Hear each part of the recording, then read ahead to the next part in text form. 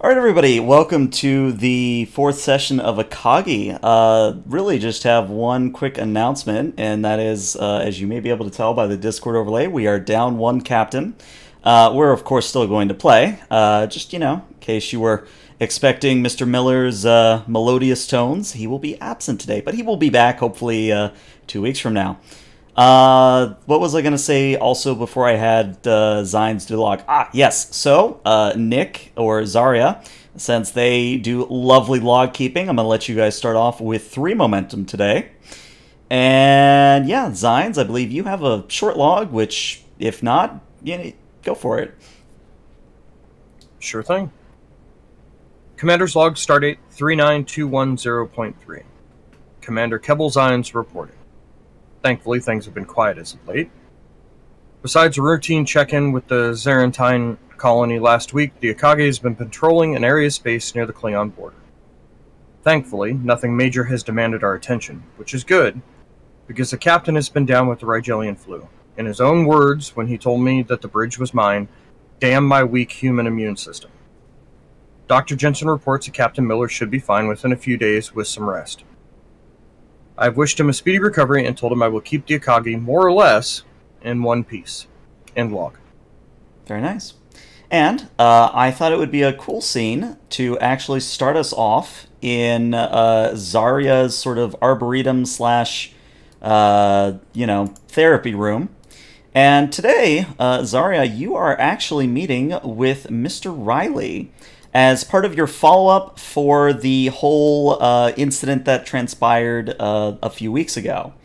Riley, of course, you did get that 1 medal, but I would say, and of course it's your character, feel free to take it as you will, there might be some guilt remaining, there might not be, but this is sort of one of those procedural things where you have to see Zarya before, she feels that you are, quote-unquote, no longer needing therapy kind of a thing. But that's your scene, and I'm going to let you guys get to it. So, Commander Riley, it's been some time since the last time we saw each other. How have you felt since then? Well, I felt a few different things. I felt fine. I felt proud. I feel like I did a good job saving a lot of lives. But, I don't know. I feel like there's just something in the pit of my stomach, and I don't know what it is. It's just there. I can't do anything about it. I don't know what it is. It's just there. Do you want to do anything with it right about now? Or do you just want to sit with it for a bit?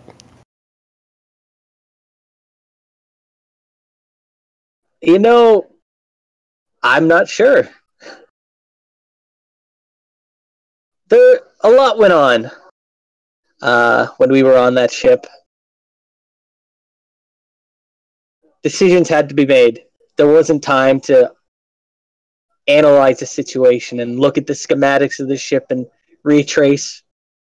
I've gone over this a few times in my head. There just wasn't time to do it. Someone had to hit the button. And I knew when I took this assignment that could happen. Something like that could happen. I just didn't think it would happen so soon. Riley, are you familiar with the trolley problem? The what?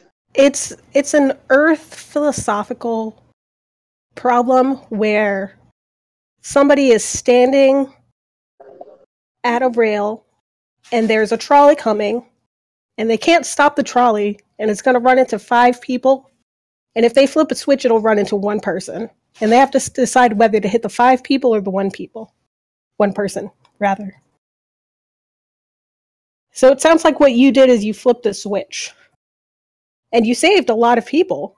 There were 330 people still left on that ship once all was said and done.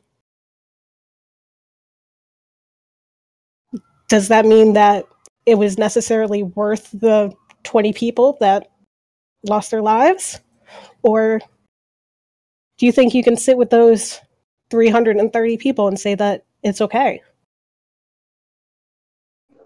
I think no matter how much I try to rationalize it, it's always going to eat at me. And maybe that's a good thing. Maybe it'll influence a future decision. Maybe it just means I'm human. I don't know. That makes sense. I guess as humans, we just have to live with this. As anything, any creature that has emotions, sometimes you just have things that happen, and you just have to live with it and move on. And maybe with time. But I'm not broken up. I'm okay. I think. I hope. And on that note, actually, I think this is a perfect time to discuss something that actually came in the Sciences Handbook that came out recently. So, in the Sciences Handbook, they recently made an entire section, well, I call it a section, it's more like 4 to 5 pages, but still, about not only ship's counselors, but how to handle trauma, both from a roleplay and a mechanical standpoint.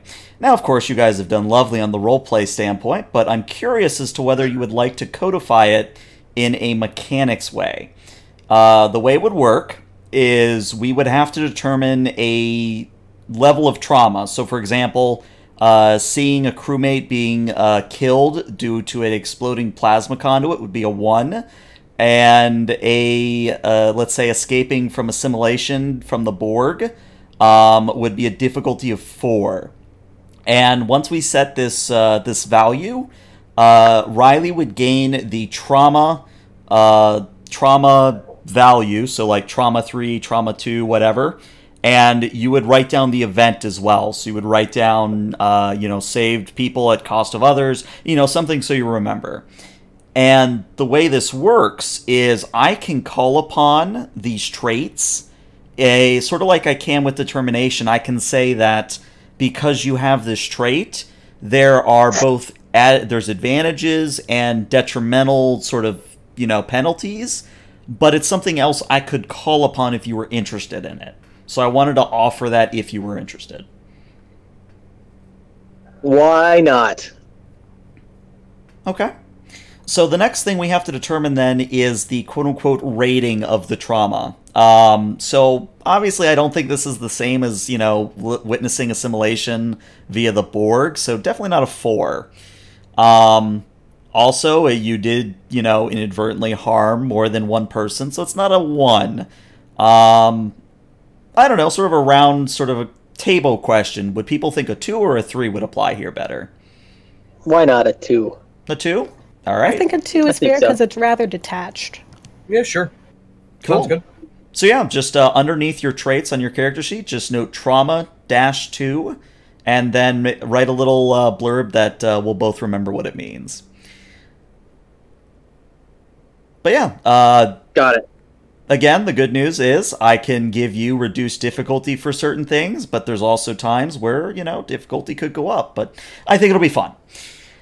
Okay, next up, we're going to go to the bridge, where, Mr. Zines, you are currently presiding over Beta Shift, and all appears to be quiet at the moment. You've got Ensign Cerule at the helm, Ensign Adler is there beside her, and of course the other chairs are filled with other red shirts who we have not made characters for yet. But everything is quiet, at least for the first 5 or 10 minutes. And when you, maybe set down your coffee drink or whatever you're drinking, there is a chime over at the communication station. And the red shirt that's there slowly turns and says, sir, do you have a moment? Of course, Ensign. What do you need? Well, it's a low priority message coming in, more like a hail. It is the colonists on Colia, and I will spell that out so you know how to spell it. They haven't said why they're hailing us, sir, but they do appear to be hailing not only us, but a few other ships in the area. Very well. go ahead and answer them, Ensign, and ask them if somebody there would like to speak with us, and then I'll look at Adler. Are we the closest ship to this colony? Who plays Adler? I forget. I believe Adler's my character. Go for it then. Sure. What should I roll again? You are going to be rolling in Insight and Con at a difficulty of 1. Actually, no, let's make it a difficulty of 0. It's a pretty trivial check. But it could get you momentum, which is what matters. And it does. It gets you 2 points of momentum. So yeah, Adler, it does appear that the Akagi is the closest to the colony.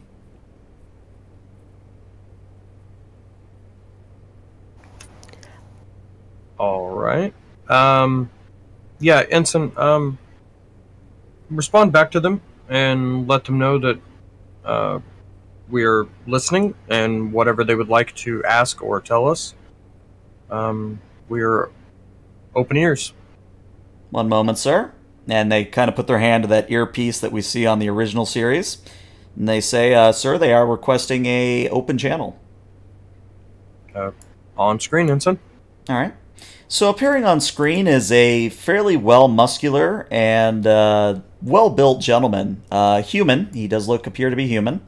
He is wearing a black shirt with gold trim, a little bit fancier than you may have been expecting. But the man identifies himself very quickly. He says, thank you, Akagi, for answering. I am the governor of Colia Colony. My name is James Martin. Again, thank you for answering us.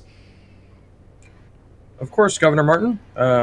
As always, we're here to help out. What seems to be the situation? Well, we've detected, or, assuming what remains of our colony ship sensors are working properly, we've picked up an unknown ship headed towards our general area. We did try to send out a few hails, but it hasn't responded. Is there anything else you can tell us about this ship? Unfortunately not. Our sensors aren't as advanced as I imagine yours are. But I will say, sir, if you're not familiar with the area, we are near the Hiromi cluster, which, to my knowledge, hasn't really been mapped before. And because the colony is less than 5 years old, I'm mostly worried that this could be a raid by pirates. Astute observation, Governor. Of course, the Akagi will bring itself about, and we'll come in and check out this ship. I appreciate the support, Akagi. Tell me, Commander, are you a fan of any certain type of beverage? Yes, Governor, but let myself and the Akagi do our job first, and then we will talk about celebratory drinks. I think that's very fair, and again, thank you for assisting us. Colony out. Ensign Cerule, bring us about, and let's head towards that colony. Let's go to the colony first, and we'll work our way towards whatever our sensors can pick up. Okay. So, while that is going on, we are going to cut to engineering. And, Riley, you are back in engineering, and, you're just reading over, reports, making sure that your crewmen are doing their jobs, when all of a sudden, and I am spending some threat for this, you hear what sounds like a cat yelping. And it's the damnedest thing. Okay. That's not normal in an engine room. Is anyone around me? Yeah, there's a few crewmen. I look over at crewman and Mendoza. Mm-hmm. Mendoza, did you just hear something? Sounded like a cat, sir? Okay. Let's do it.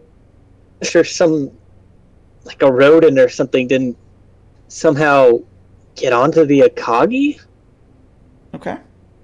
Mendoza, you take... I'm going to put that on you while I continue reading these reports.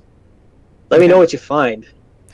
So, Mendoza grabs a tricorder, starts scanning engineering from top to bottom, and, you lose yourself in the reports for a moment, and all of a sudden you realize Mendoza is standing next to you, and he says, sir?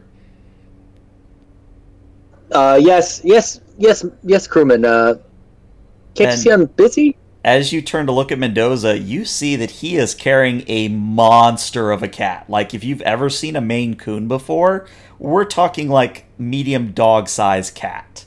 And it's just this big old fluff ball, and he's like, sir, I don't know where this came from, but this is a cat, sir.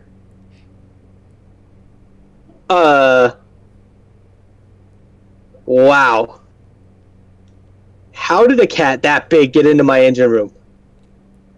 Well, the good news, sir, is that I did find a few remains of rats, so apparently it's been, dealing with rodentia.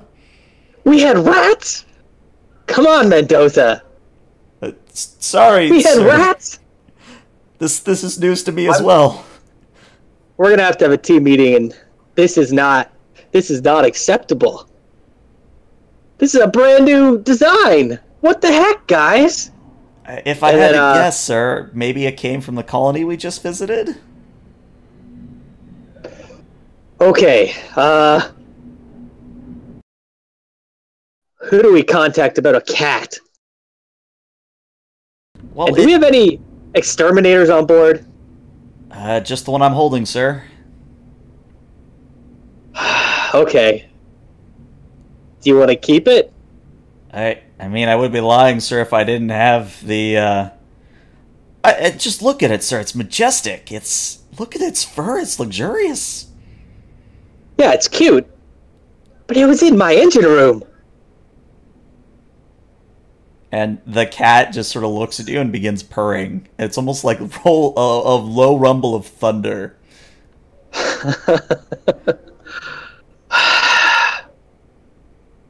I'm gonna have to check with my Starfleet protocol to see if we can keep a cat in an engine room. I mean, Mendoza, make sure this cat is well fed. Yes, sir. Should I manufacture a collar for it? Or, well, I don't know if it's a her. I haven't really looked. Should I take it to Jensen? Yeah, let's make sure this cat doesn't have some sort of disease, some sort of space illness. I will be back shortly then, sir. And unless you stop him, he turns and goes off to sickbay for Jensen to play veterinarian. No, but I don't stop him, but I look to other people in engineering, and I just stare at them. I open my mouth like I'm going to say something, and then just head and hands. Thought I'd throw you that one little curveball. But yeah, we'll say after a few hours of time, you actually do arrive in orbit of Colia. Now, Colia is actually very similar to Mars in that it is a borderline Class L, almost Class M. There has been a little bit of terraforming going on in the past several years, but nothing to actually make like Mars Colony a thing. So most of the enclosures are still sort of airtight. Most of the structures are either ones that were scavenged from the colony ship or ones that they have built themselves. And actually, after a few minutes after you arrive, Cerule kind of turns to you and says, sir, it seems that other ship is actually showing up at about the same time. Excellent. Open a hailing frequency. Okay. So as you open a hailing frequencies, I did have a handout that I wanted to show you all. Show to players. So this is the ship that you see on on the view screen. And for those who don't have access to a viewer, the ship that appears on the view screen is fairly small. It's perhaps only about 150 meters long, maybe about 80 meters wide, and 32 meters tall. If you want a size comparison, it is a little bit smaller than a Nova class. Most of the ship is in this large ring drive that is similar to those used by the Vulcan Science Academy. Instead of the main mass of the ship going through the ring, though, the primary hull starts at the top of the ring and juts forward. And it almost resembles, the primary hull anyway, it almost resembles an elongated shower head with this sort of small depression at the forefront. At the bottom of the ring is what appears to be both impulse engines and a shuttle bay. And with you opening communications, the comms officer, who I think we're just going to have to give a name at some point, the comm officer says, Sir, I am confirming that they are receiving and they are transmitting, but the Universal Translator is having quite a difficult time. Should I play audio? Sure. Why not, Ensign? All right, so over the bridge speakers, you would hear what sounds like insect chittering, insect hissing. Almost imagine like a cicada or a hissing cockroach. Just general insectoid noises that the Universal Translator doesn't really handle all that well.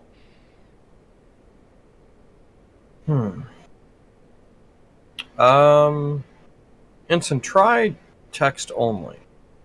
Try sending the normal hail through text. Working, sir. Yes, sir, I am receiving a text message back. They are saying greetings.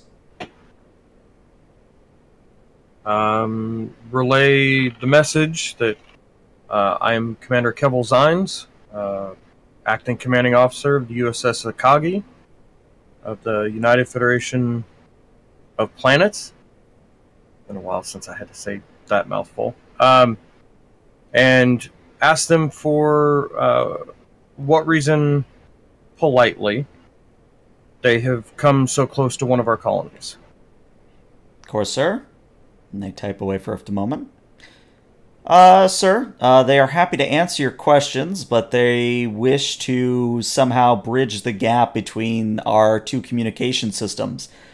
Should I call up Lieutenant Commander Riley and perhaps Lieutenant Commander Zarya? Yes, Ensign, that would actually be a great idea. I'm sure Commander Zarya has way more experience than I do when it comes to first contact. Please buzz them to the bridge. All right.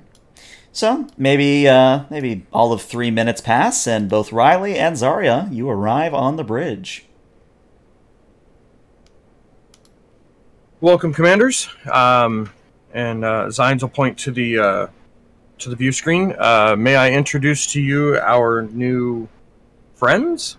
Currently, we cannot talk to them through audio communication and only through text-based communication. They would like to try to bridge that gap, and obviously so would I. Hence why you're both here, to help me work this problem. Sure, I'm happy to help. There hasn't been any cats on the bridge, has there? Like, I mean, little cats, not like you, Cyril. Not that I'm Never mind. aware of. Never mind. Don't ask about it. It's fine. Zine's antennas do that kind of turned out quizzical stance, and then he kind of gives a quizzical look to Cyril and Adler. Cyril just kind of turns and narrows her eyes and says, I'm going to let that one go. And then just turns back to her console. Anyway, So, the ship. how much data do we have thus far? Like recordings of their language? The good ensign, and he'll point to the communication one that we will get a name for shortly, has the initial recordings of their audio message back Maybe that with the text-based communication, maybe we can work something out through that. Yeah, the more data that we have to train the universal translator on for their specific language, the better.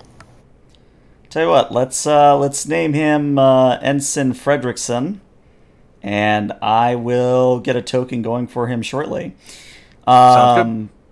But just so that we're all on the same page, what are you specifically asking from Fredrickson? Zarya is asking for Fredrickson to request linguistic data, so like any recordings that they might have that they feel comfortable sharing with us. Okay. Of their language, so that we can use that to train our universal translator to hopefully bridge this gap sooner. Okay. All right, so Fredrickson will, of course, send that off, and he'll come back and say, well, sirs, it appears not to be a problem with their transmitter. Of course, they did provide us the data you asked for, sirs, but long story short, the problem is with their communication device. Apparently, it is calibrated for a certain species. It's hard to tell. The universal translator is trying to put it into a phonetic, and it's just not coming through at the moment. I think he cut out there for a sec. Nope. Where did I cut out? I think it might have been on your side. Yeah, I missed a chunk there. He said that it looks like it's just a problem maybe with their language specifically and the sounds that they're using in that. Is there any way that we could change our universal translator from looking at it from a phonetic standpoint to just a straight pattern recognition? Yeah, you could certainly do that. There's two ways to go about it.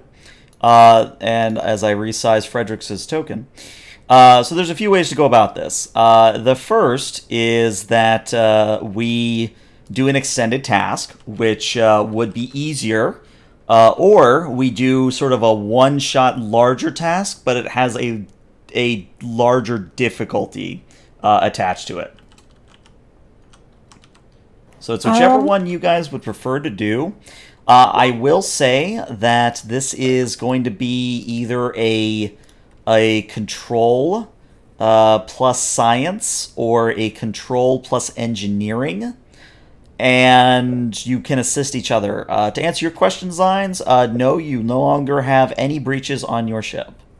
Sweet. I just pulled up the ship's sheet in expectation that the ship would help with this task, and noticed we still had breaches to weapons. Ah, fair. I would say on that note that the ship could assist you with either a communications and science or a communications and engineering.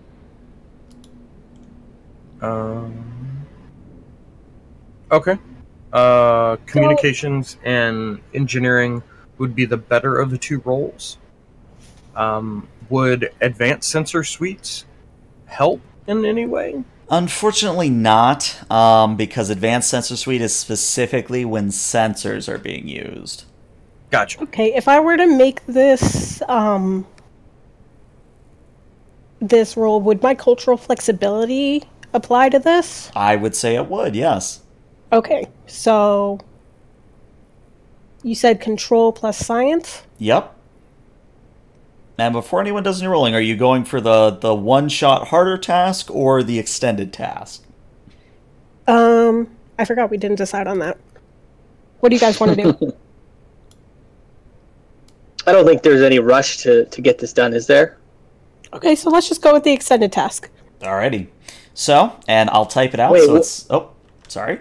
We couldn't get any sort of inflection on their voice, could we? We couldn't pick up anything like that? No, it is like if someone literally held up a cicada to the microphone, and unless you speak cicada, in which case please tell them to shut up.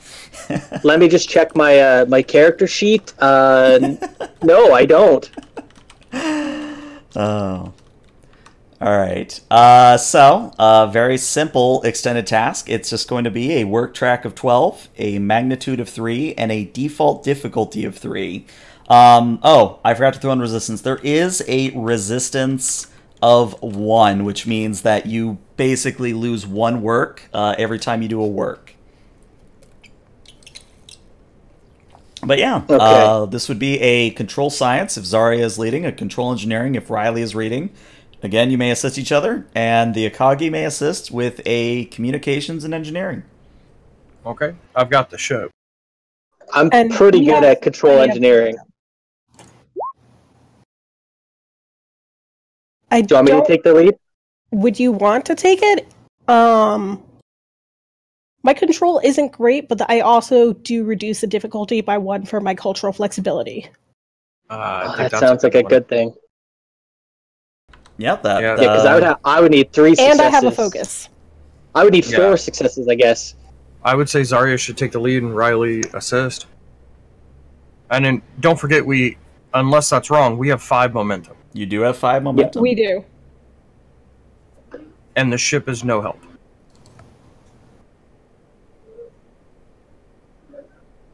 Can I assist with control engineering? You certainly may.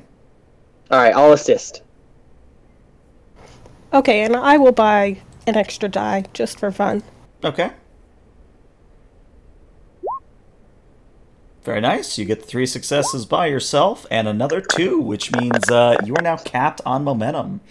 And yeah, Zarya, if you can now roll me a, what is that? So 6 challenge die, please. I think we could spend a momentum, one of the ones we earned, to ignore the resistance, right? You can indeed. It is 1 point of momentum to ignore 2 points of resistance. And it is also... That might be a good idea.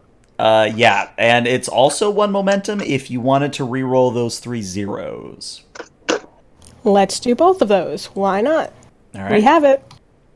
Might as well. We're like momentum generating machines right now.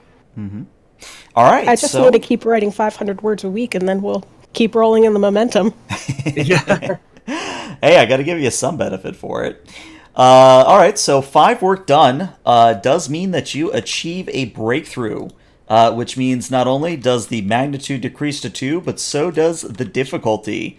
And you're making good progress, Arya. Riley is chipping in, doing what he can to sort of realign the multispectral analysis waveguide.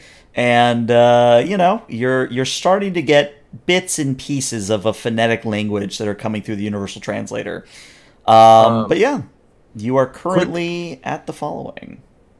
Quick point. I think you've clicked on the journal on your Roll20 because the rolls aren't coming up on the stream.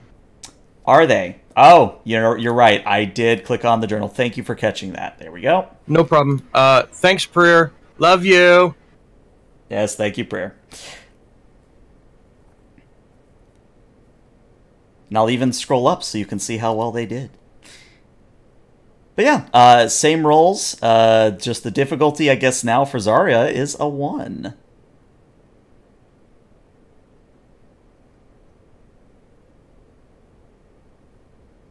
And roll again, and there we go.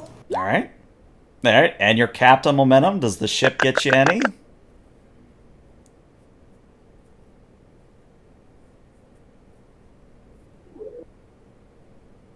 Who's got the ship? The ship already rolled. Oh, wait, this is the second roll. Yeah, this My is bad. the second roll. Yep. My bad. Working on it. Comms, engineering, focus. Hiya. Man, the ship does not want to assist you today. The ship doesn't like comms. It really doesn't. It really doesn't. It's the cat. It's the cat. It's the cat's fault. It's the cat. Was it a black cat? It was indeed. It was a black cat. A big old black Maine Coon. There's the point. There's the reason. All right. So yeah, you're back, Captain Momentum and Zarya. Again, if you could roll me 6 challenge die, please.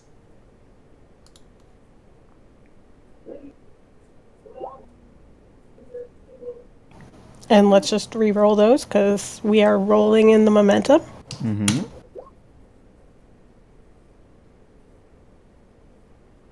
Okay. Would you like to spend... let me check a look at what you got right now. So you would be at 9 work done.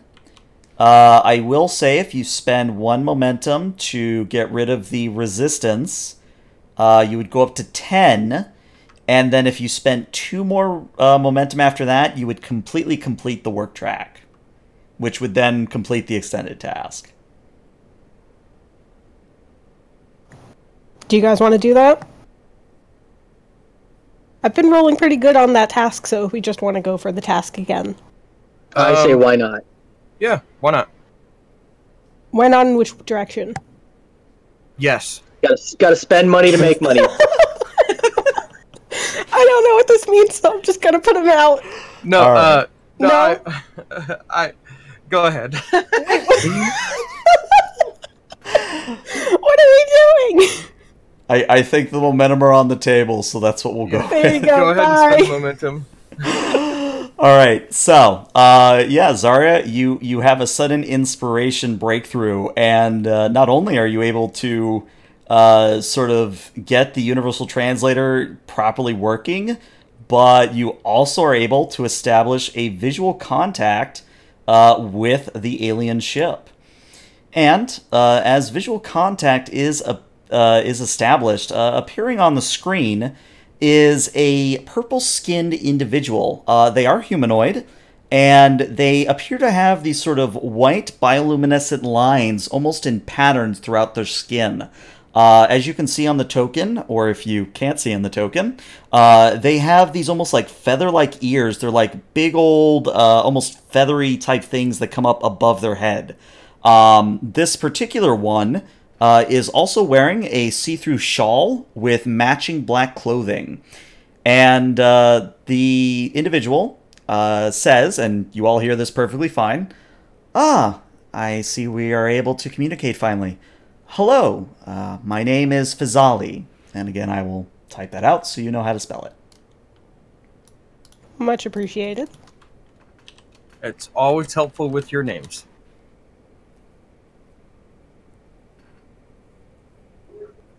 That's not even close to how I wrote it down.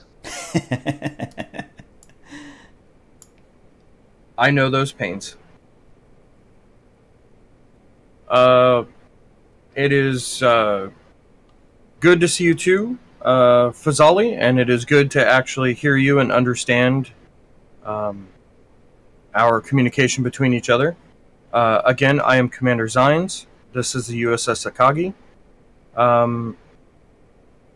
How does space fare you today? Well, I did want to apologize. This is a Allura ship. I am simply here to see my charge down to the planet. Warren, come over here, please. And in the background, I'm not going to put the token on because it would be huge, but in the background behind her, you see this very large, almost beetle-like humanoid. And I use the humanoid term lightly because they have multiple arms. They appear to have some sort of a carapace, but they are big old bug type things. And Fazali kind of motions with her hand behind her, and she says, "This is Warren. He is an Allurus. I am a Eupheme. Again, I apologize. Were circumstances different, I would have come on one of our ships rather than one of Warren's." Very well. Both of your species are new to us. What business do either one of you have on this planet? You said you were bringing him here as a charge. Yes. Not to be rude, or at least I hope it's not coming across as such. Perhaps it would be best if we talked actually in person. Yes, of course. Well, you are welcome to come aboard the Akagi unless you would like to meet on the planet.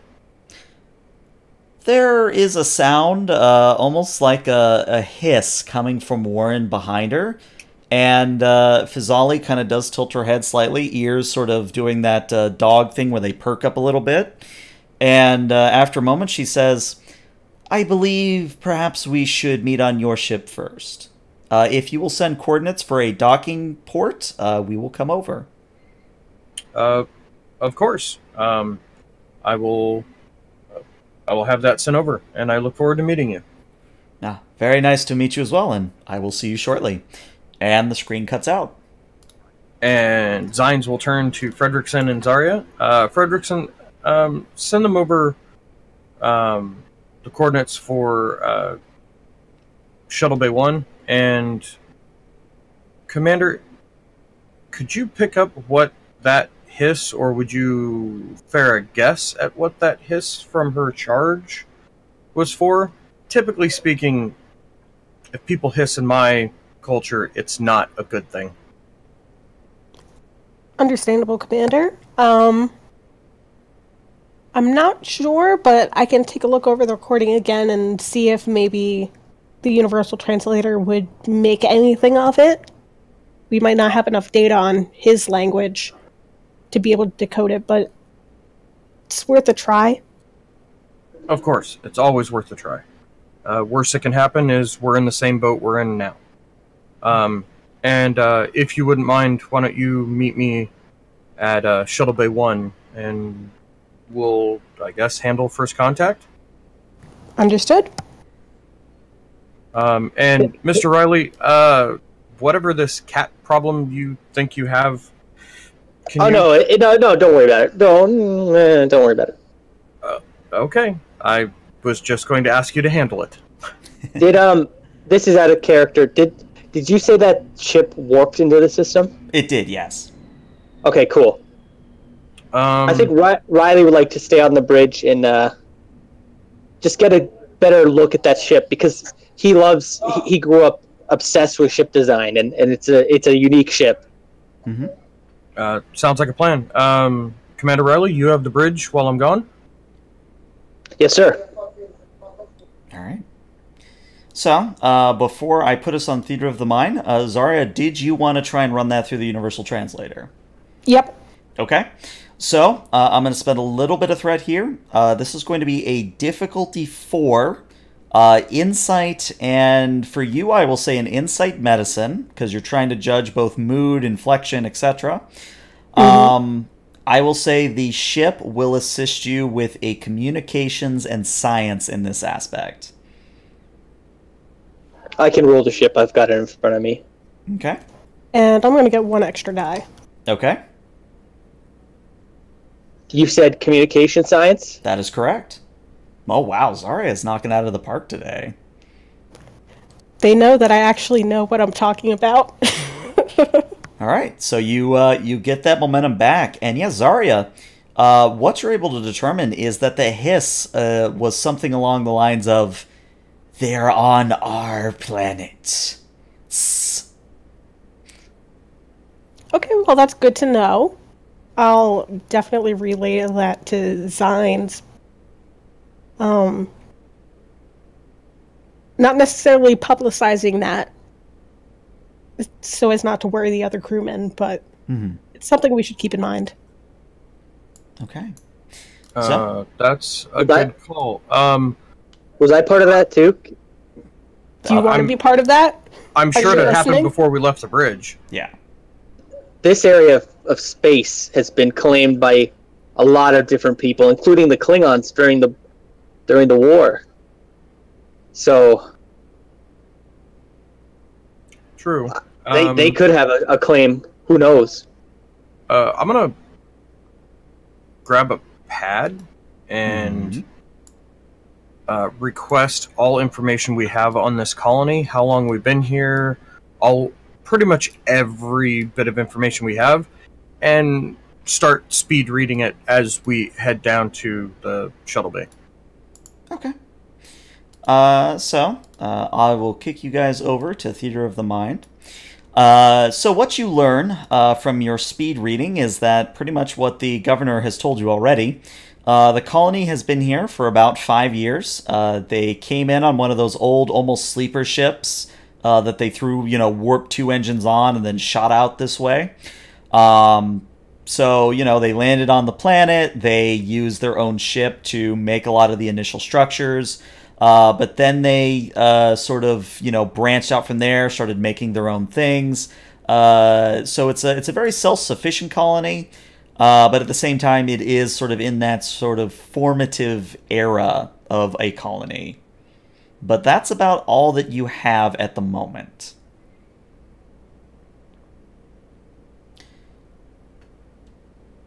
And yeah, as you guys step into the shuttle bay, I was muted.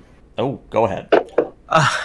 Is there anything in the reports from the governor or the colonists about finding structures or ancient habitations or anything of that nature? No, there does not appear to be any sign of that whatsoever. Gotcha. Okay. All right. So, as you step into the shuttle bay, I guess it would be the Allurus craft has entered the shuttle bay. It's almost like a size, like if you took their original ship and shrunk it down to a shuttle. The big difference is that instead of the primary hull coming from the from the top of the ring, it's now coming from the bottom. And as it settles into the shuttle bay, like little landing pad feet type things come out and stabilize it on the deck. So first, stepping out is, of course, Fizali. And now that she's here, you're able to see that she has on what looks to be almost like a black dress of some sort. It's still modest. It's still otherwise pleasant to the eyes, but it's not like, say, a risque outfit. It's very, very modern, if that makes any sense.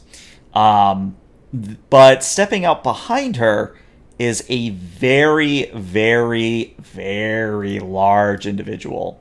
And the token size is more or less correct. So Warren, as you have been told, almost dwarfs everything. In fact, you're trying to figure out how the hell he even fit into that shuttle in the first place.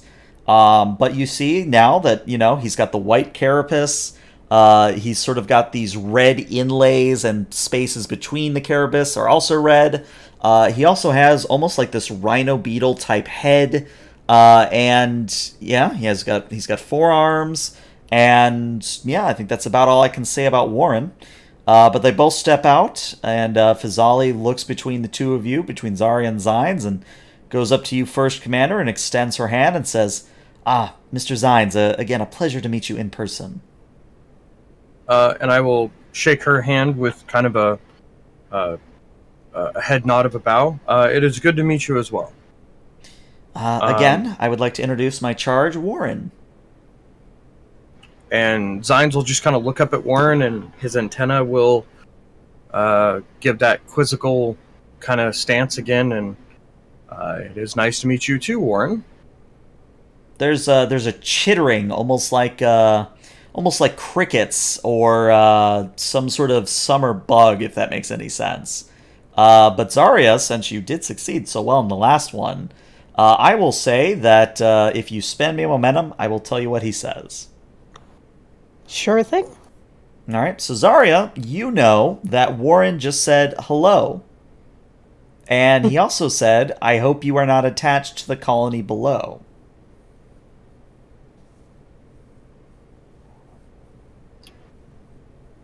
Okay. I'll look to Zarya after he chitters. Commander? Hello, Warren. And I'm gonna pass Commander Zines the pad as well so he can see what the output of the Universal Translator was on it. Mm-hmm.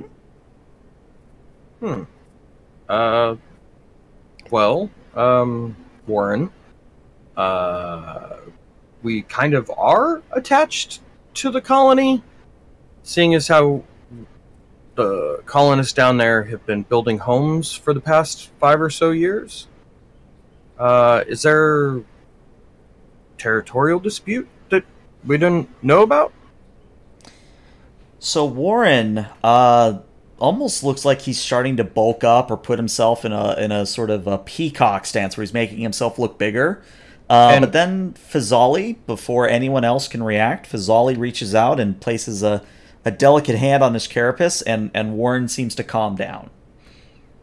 Okay, and Zines was going to like kind of put his hands up, like no offense intended. I'm just simply trying to understand the situation that we have here.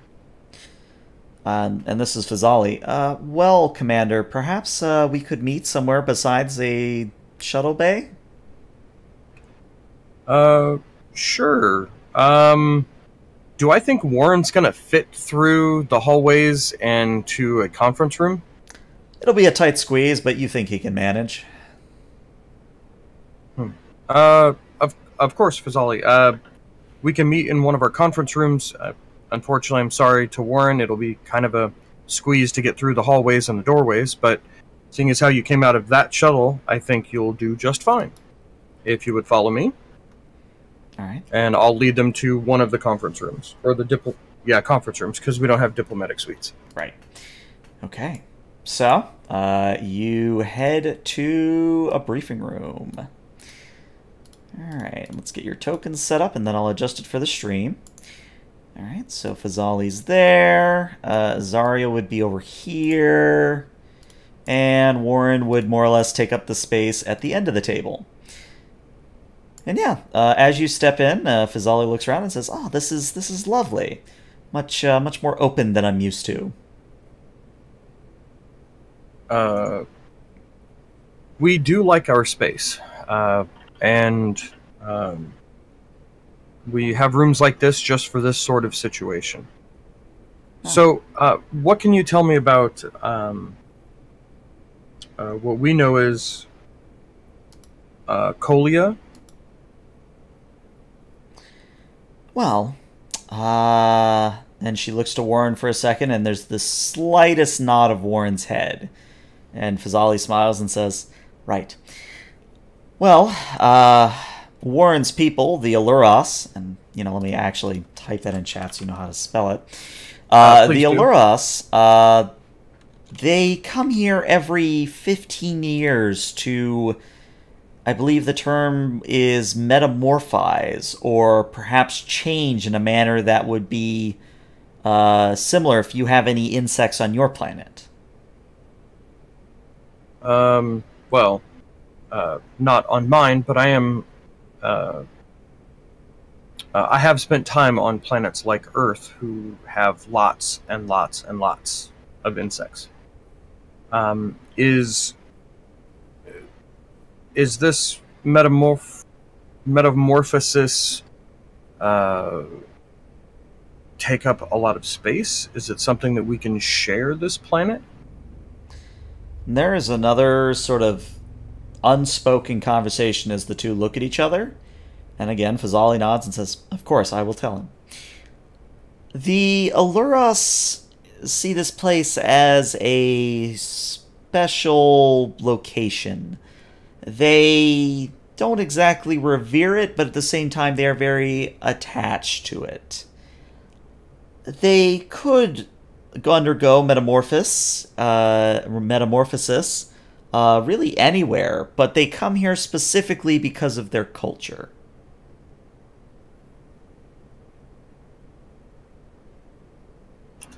And how many at a time come to the planet? Well, I suppose the good news is that it would be only about 10 to 20, of course including Warren here. The Aluras are a very, shall we say, they don't have a lot of kids.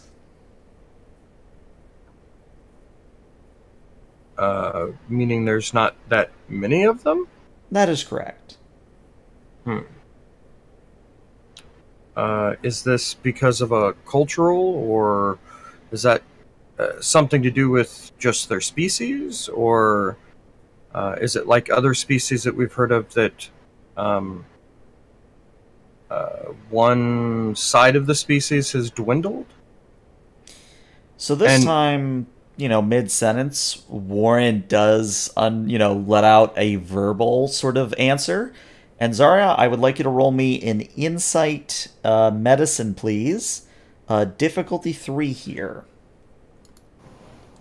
Would I have any applicable focuses for this? Do you have anything related to body language, first contact, or perhaps what would be the proper term for this? I guess people reading?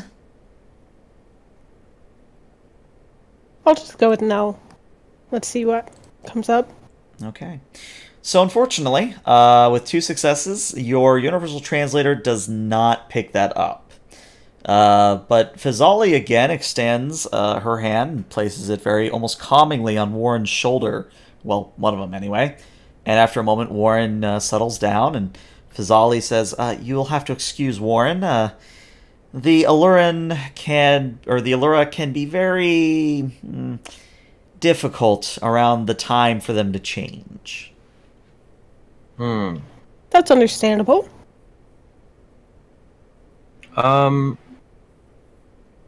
If I can communicate this in any other way, I would. But I'm honestly trying to find a good solution to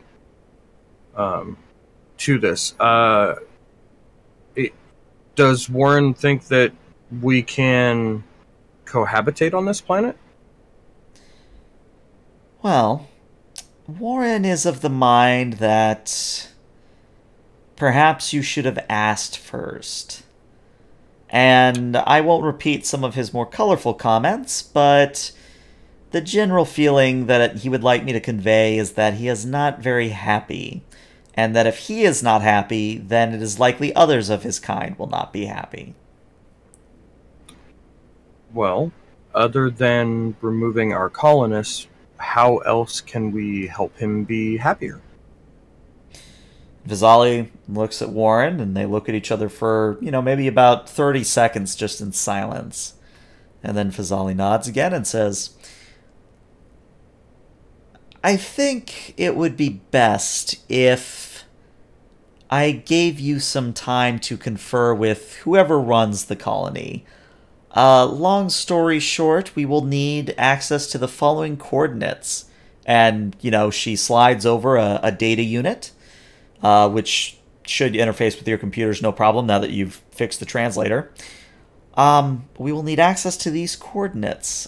This will also give me time to confer with Warren and perhaps better get a feel for his thoughts. Are there quarters or perhaps somewhere we could wait while you talk with the governor? Of course. You can stay in this room if you would like, or I can make more comfortable quarters available to you if that would be better for you. And Warren almost answers for you by sitting down on the floor. Wonderful. Please do let me know if there's anything we can do about the life support or temperature or anything of that nature, and to help you be more comfortable and at home. Of course, and thank you for meeting with us. Of course. This is the prime nature of our Federation. Please, excuse me, and let Commander Zari and I go talk with the governor and get this squared away. Of course. And as soon as we walk out the door, I know this is what's going to happen. I'm going to look at this pad, look at our pad, and realize that the coordinates I need access to are the exact coordinates that the colony ship is sitting on. Yep. Of course. Sometimes I feel like staying on Andoria and dealing with the ice is much easier than being out here. We might be able to figure something out. We should at least go talk to the colony, see what they have to say about this. Of course. We definitely need to talk to them. Remind me to kick Miller when he's better about leaving this in my lap. And I will head back to the bridge to talk with the governor. Alrighty. So, while they were gone, Riley, you are detecting that there is, on long-range sensors anyway, there does appear to be some increased activity coming from the Hiromi cluster. It's not exactly ship movement per se, but you're definitely detecting increased emissions coming from that area.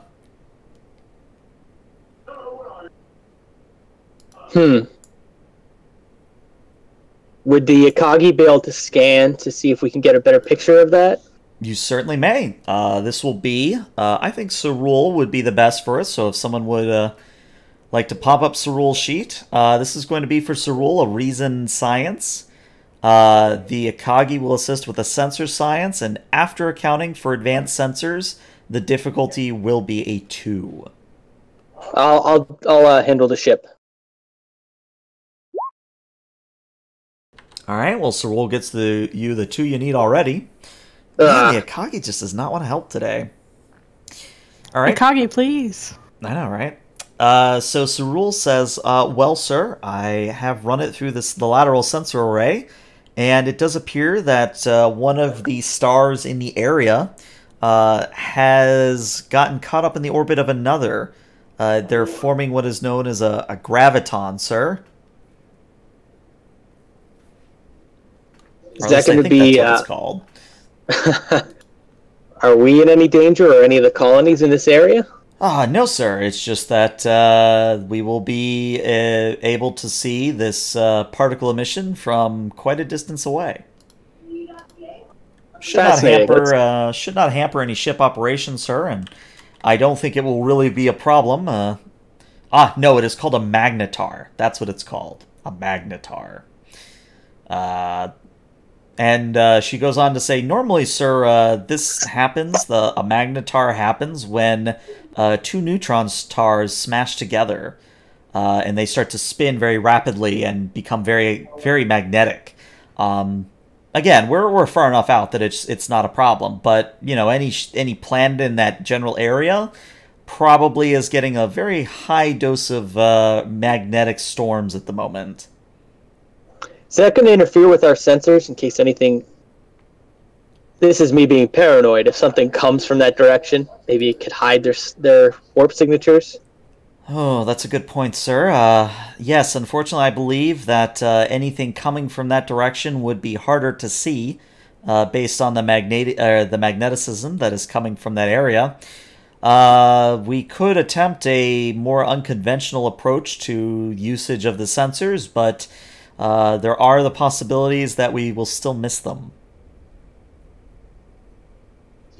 Did that ship, and Riley points to the view screen where the ship is still sitting there, did that ship come from that direction? I believe so, sir, yes.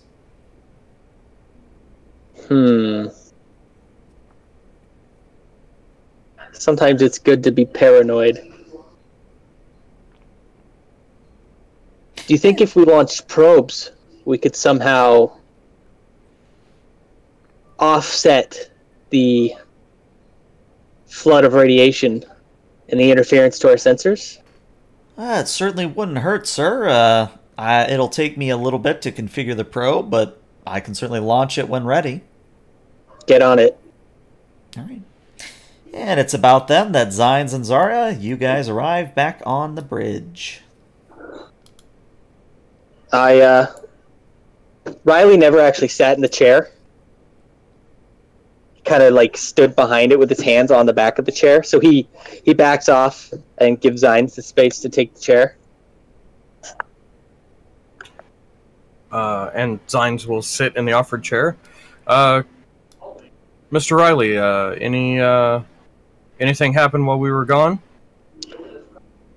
Well, you came just a few seconds after this conversation ended, but there seems to be some sort of magnetar happening in the Hiromi cluster, and it appears that this ship came from that direction. And I'm just being paranoid, but I want to make sure that we know if anything else comes from there.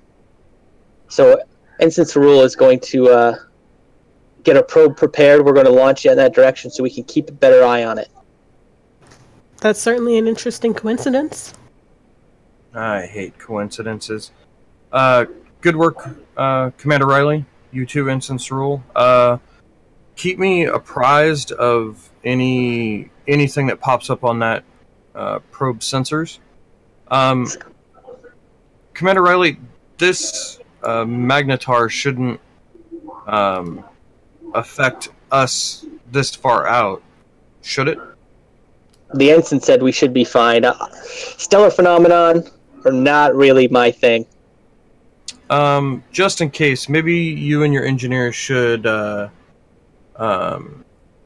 just make sure that everything is tightened down and tuned up, if you know what I mean. Can do, sir. And Riley will get off the bridge and start getting a team ready to essentially go over everything. Alrighty.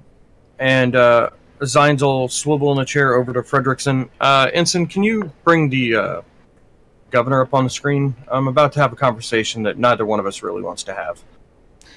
Yes, sir. Give me a moment. And appearing on screen is one Governor Martin. The governor says, yes, hello, Akagi. I take it you are to thank for whatever's going on up there. Yes. We have met with the people of the ship and have spoken with them, and I have somewhat not so great news. They are not hostile, but it seems that this planet that you are currently on, that was chosen for colonization by us, is actually claimed by someone else. Another species uses this planet as a grounds for metamorphosis, in the insect way of saying that. This is fascinating, Commander, but I mean, we've put in 5 long and hard years here. We're not about to give up our home. Well, I have kind of talked to the representatives of these people, and they are open to the idea of cohabitation. Unfortunately, as coincidences happen, the land that they actually really want over anything else is right where the colony ship set down. And Martin's face falls a little bit, but it also gets a little more serious, and he says, that area is our main power plant now. Perhaps it's best if I show you. And he pushes a button, and on the view screen, you see a live camera feed of Kyola Colony. And it is very similar to how Mars Colony probably looked many, many years ago.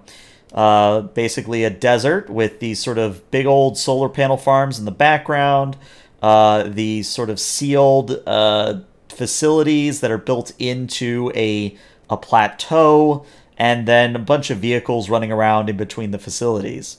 There's also probably something more advanced in the radar dishes that are on this image. But in general, it looks like a colony that has just gotten its foothold. And the governor goes on to say, it took us the better part of 2 years to get all of this up and running.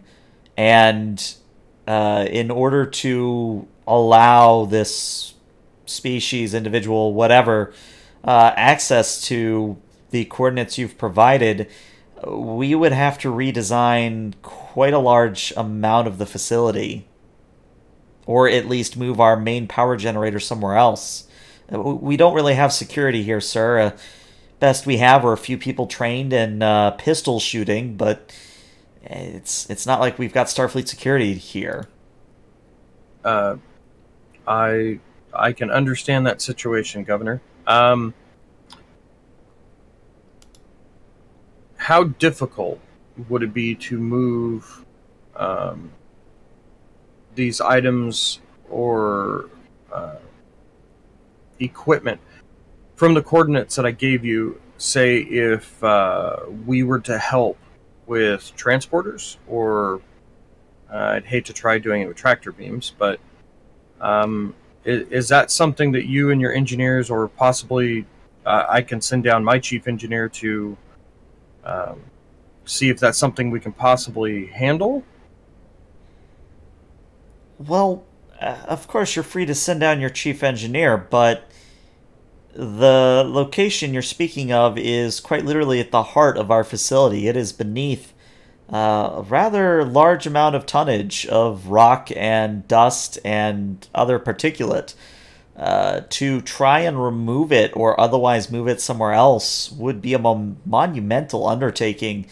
We're probably on the scale of half a year to a year, if only because of, well, if we're not careful, we lose our main power source.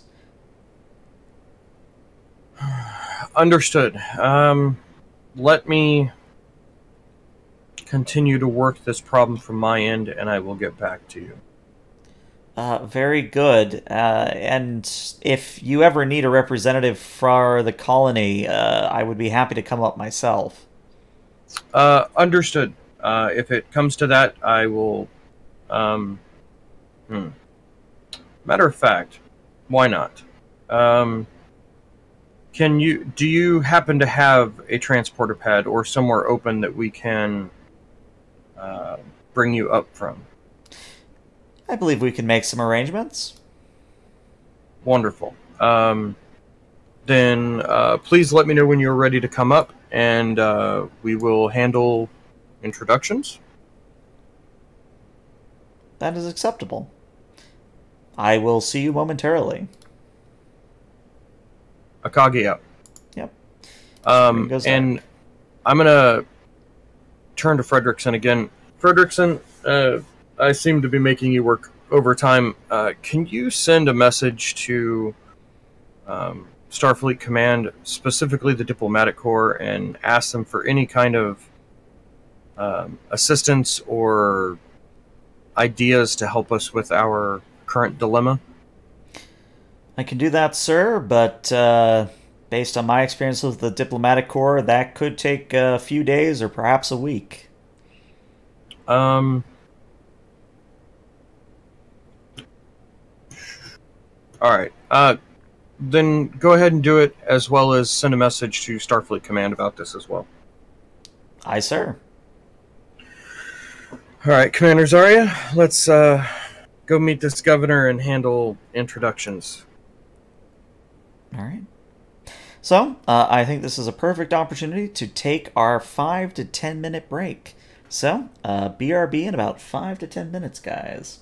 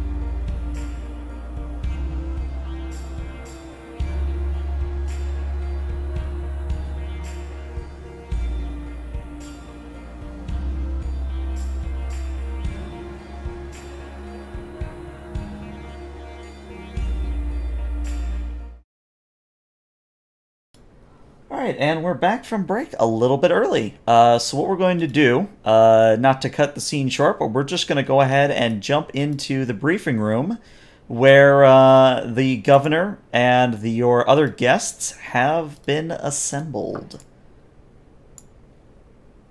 And we'll say, for sake of argument, Warren has not moved from where he sat down. Fazali is still in her chair, and Governor Martin, when he walks in, he takes a seat nearest to you all and kind of looks to you all, as does Fazali, for you to, quote-unquote, run the meeting.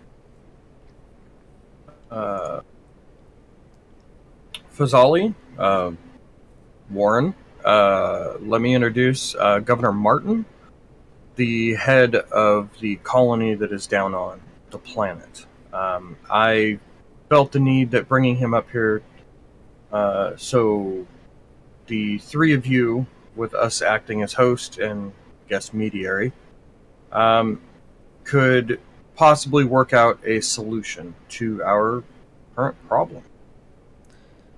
So there is a pause as Fazali kind of studies Martin. And Zarya, I'd like you to roll me Insight Con, please. Or maybe Insight Medicine if you have a focus related to, again, body language or people reading. The difficulty here is going to be a 4, though.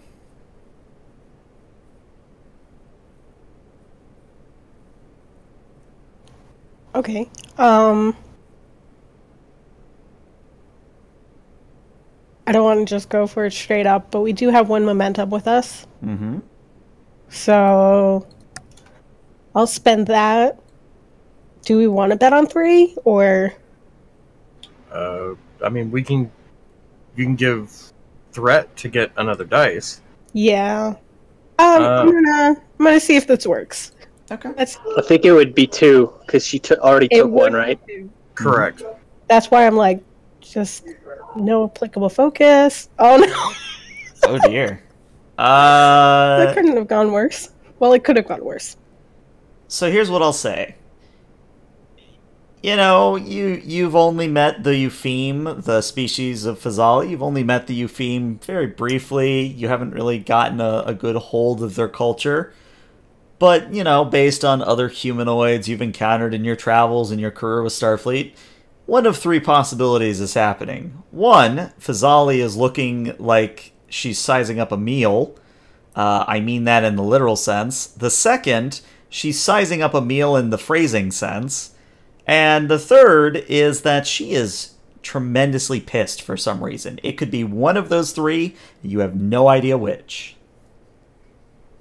I mean, all 3 of those sound terrible. Yeah,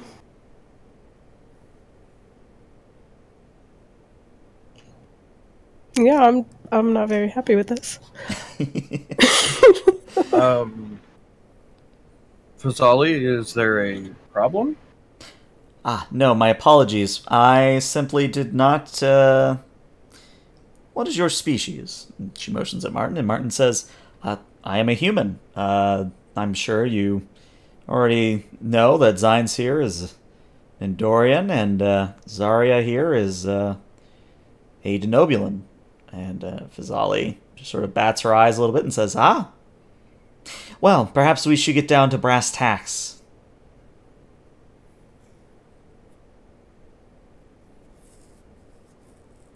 Okay.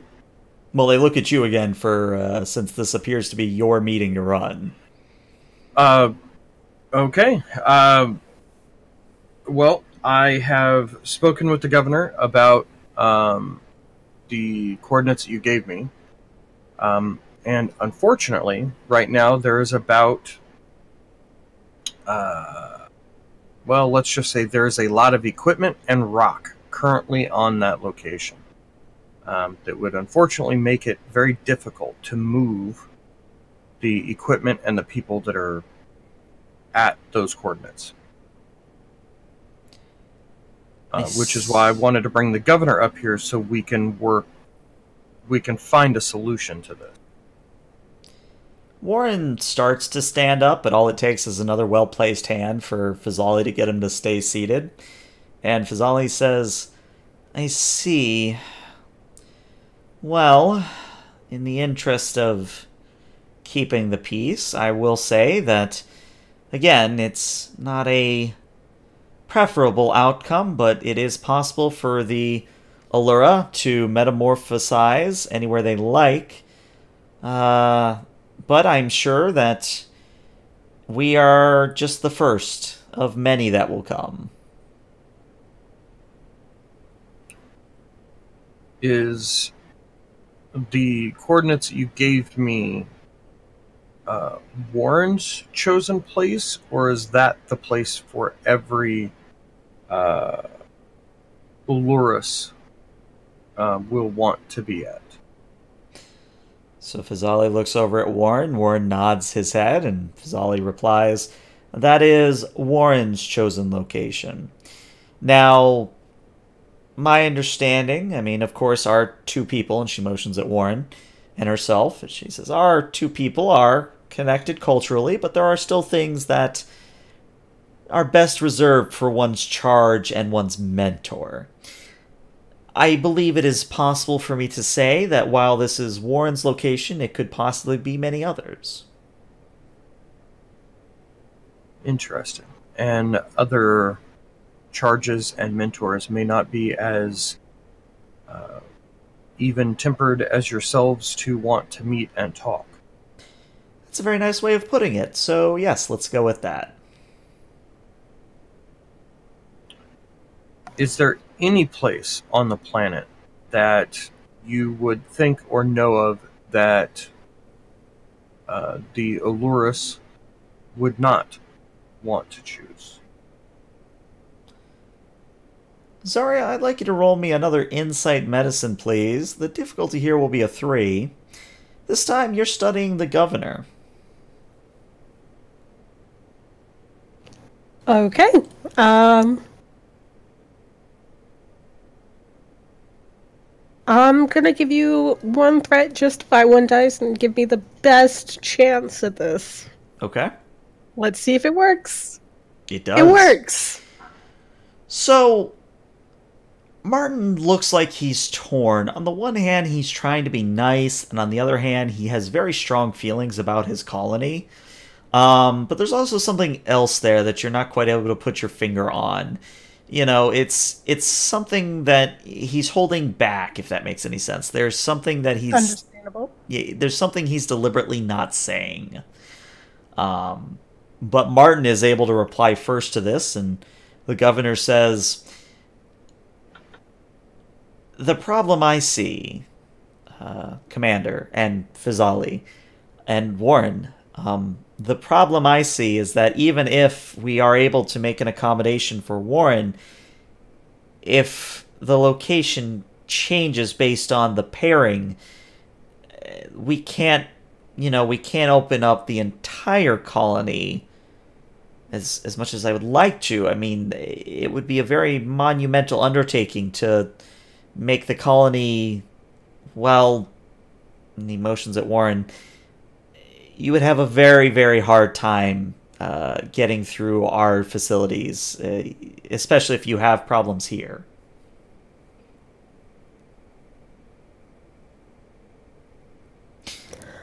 Unfortunately, according to the Federation logs on the colony, it didn't seem like when they arrived here that there was any, sign that this place was being used, which I think is why there's this difficulty now between our two peoples.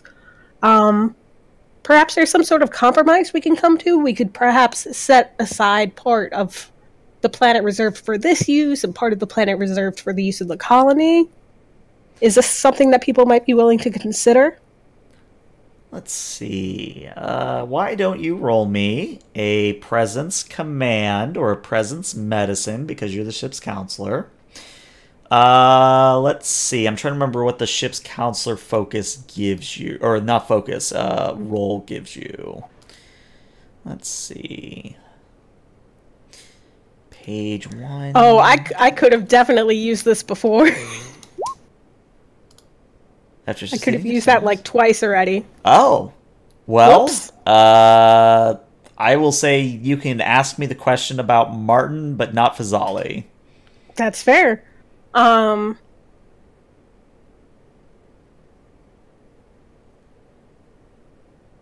about why is Martin upset? Like, can I tell anything about why he's holding back? If it's something personal or not? Oh, it's very personal, and Okay. you've seen this before because the dilated pupils, the slight sweat across his brow, that sort of nervousness, like you can hear very faintly the rumble of his stomach. This man is experiencing a love at first sight scenario. Oh. Okay. I'm not necessarily going to share that with the group, but I'll keep that to myself for now. All right. It's interesting. So, the task will be a presence, we'll say presence medicine because we'll play to your strength. A presence medicine, the difficulty will be a 3. However, I am going to spend some threat here to increase the complication range to a 17 to a 20. Sure, and what is this in reference to? This is in reference to you saying, hey, let's come together, let's make a compromise. You know, how well is that coming across, sort of a thing. Because remember, you know, you've just met both these species. You know, maybe what you think is a compromise might not be their compromise. It's how well you're relaying this information.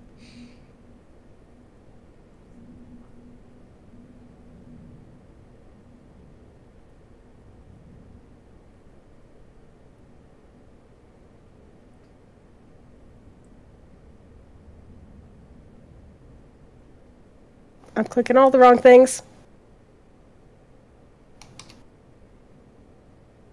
Would this be determination worthy? Oh! True.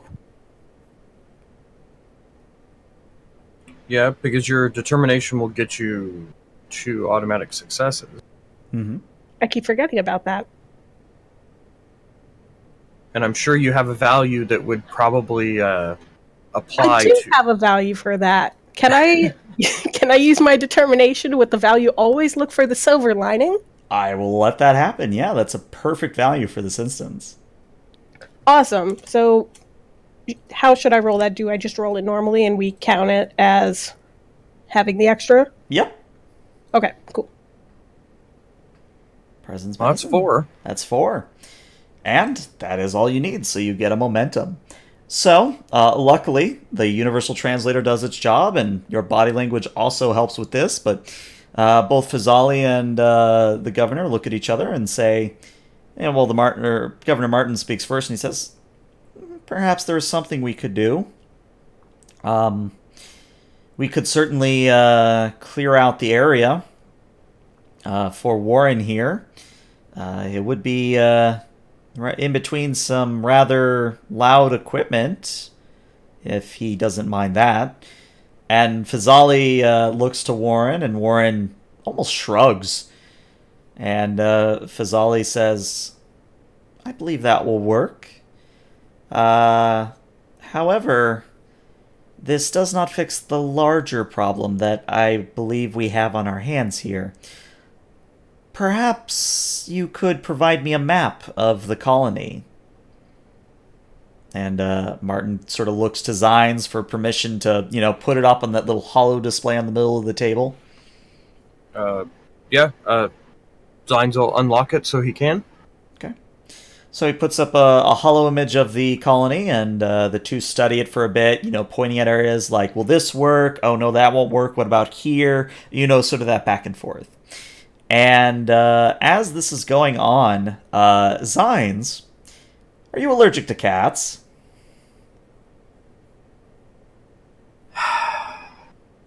Yes. Well, there is a big old black cat that has somehow started just rubbing against your legs and purring. What? Oh, this isn't good. Commander Zarya, can you finish handling this for a second? Of course, Commander. And I'll try to pick up the cat and bring it to the hallway. Okay. And Just drop it outside the door. Zines will walk to the door, and as soon as he gets out of the door, he hits his comm badge. Riley, I thought you had this cat thing under control. And then he'll leave the room. Okay. And Zarya will go back down and sit down. Again, sorry for the intrusion. Oh. This is another species from Earth that has decided to cohabitate with us for the time being. And Martin kind of looks at it almost like he was enamored with his work in working with Fazali and says, "Oh, it's a cat."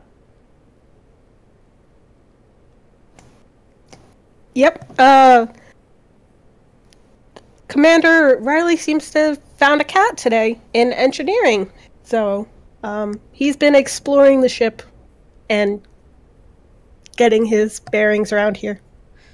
And Riley, Commander Zines should be back soon. I would say, Riley, it's right about then that you run into Commander Zines in the hallway. And Zines is like...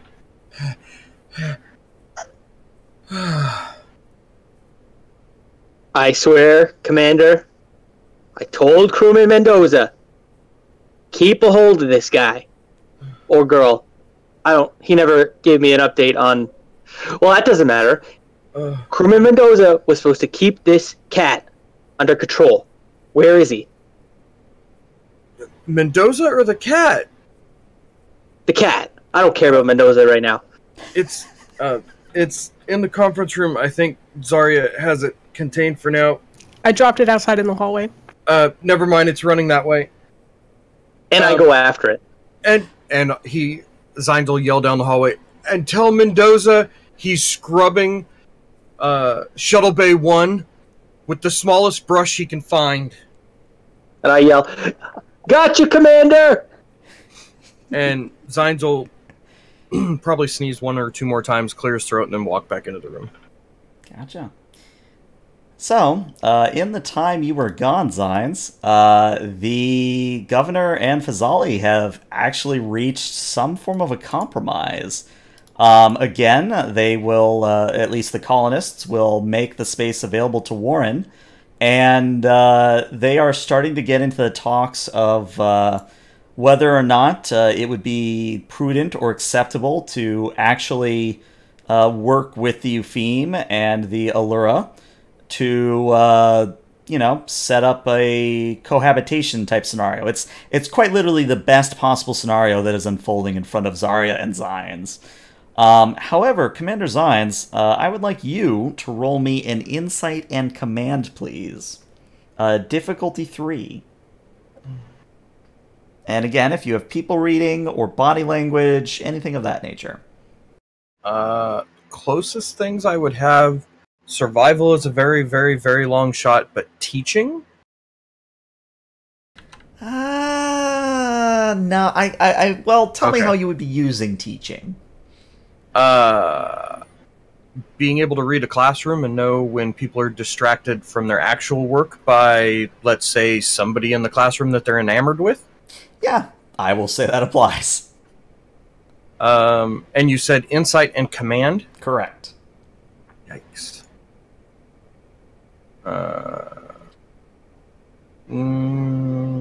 Yeah, I'll spend the momentum. Why not?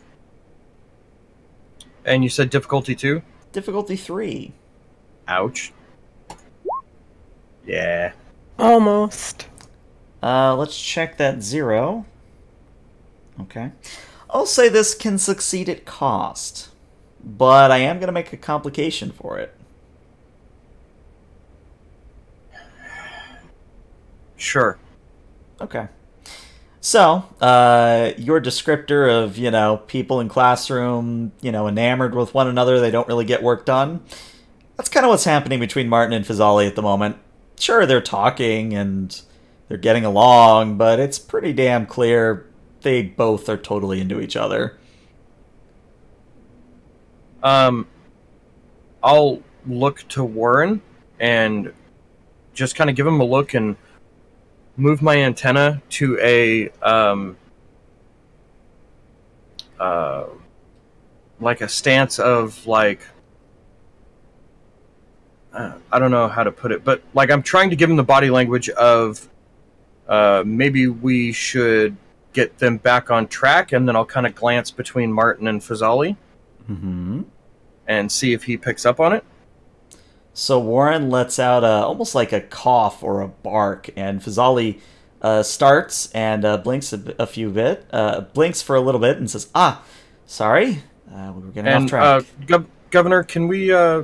I very much appreciate the fact that we are talking very calmly and politely, but can we get back to the matter at hand of the situation? Of course. Honestly, I think we have at least this situation covered. Until other other Eupheme arrive and other Allura, it's going to be difficult to determine the scope of this problem. We're not technically under the purview of Starfleet, but there is sort of the Federation Charter to consider, and getting along with other species is kind of what we are out here to do. It'll be difficult, but I think it can happen, yes. Wonderful. And perhaps, Fazali, you could maybe help the good governor here with this matter, and possibly send along a message to let other Euphemes and Eulurus that we are very much open to communication and helping both sides of this problem. I can do that immediately. Yes, let me go do that from my shuttle. If you will excuse me. Of course. She gets up and leaves the room. And Zines will stand, as I'm sure Governor Martin will too, when she gets up to leave. Mm-hmm. And then I'll just look at Warren and tilt my head to the side and kind of give him a little bit of a smile. Of course, after a moment, Governor Martin claims he has to use the restroom. We all know he's not needing to use the restroom, but he excuses himself, leaving you in the room alone with Warren. And, Zarya and Zines, you're kind of staring at Warren, and then, quite inexplicably, Warren says, relationships are weird. Zines just kind of nods, yes. Yes, they are. Yep. I'm sure you also know that they are probably not going to communicate with their people or use the refresher. And he just looks at Warren and blinks a few times. And maybe I should specify, he spoke in what would be Federation Common, so English. Yeah, Zine's not surprised. At all. At all. I've seen this movie before. Mm-hmm. And then, picking up on that, and then he looks at Warren. Care to explain the mentor and charge dynamic between you and Fazali? The Eupheme are smarter than us. We are a simple people. They help us learn.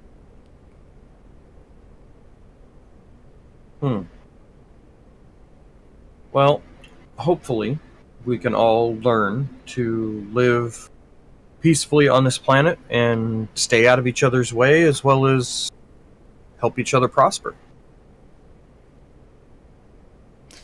And he just repeats himself, relationships are weird. They are. They really are. Very Especially true. What was that? I said very true. Are all humans like this, in your experience, Commander Zines? Yes. Okay. Pink skins are weird. when it comes to finding someone that they find physically appealing, you should see Captain Miller when he has had a few drinks and is playing whatever that game the Ferengi like playing.